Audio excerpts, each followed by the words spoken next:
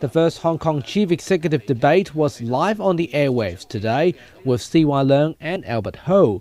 But the question is, where is Henry Tang? It's everyone's disappointment that Mr. Henry Tang, who was chairman of our Population Policy Committee when he was Chief Secretary, wasn't here to explain to us what had been done when he was chairman for 4 or 5 years of this Population Policy Committee.